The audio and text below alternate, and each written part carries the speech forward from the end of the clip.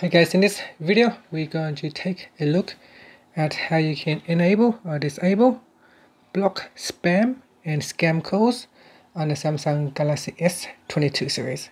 First, let's go back to the home screen by tapping on the home button at the bottom of the screen. And on the home screen, open up the phone application. Next, tap on the options button at the top here, or the more button. From the pop-up menu, tap on settings. In settings, tap on block numbers, and then at the top here, tap on block spam and scam calls. Then tap on this switch at the top here to turn it on. At the bottom here, make sure that you tap on block spam and scam calls. So tap on this to turn it on or off.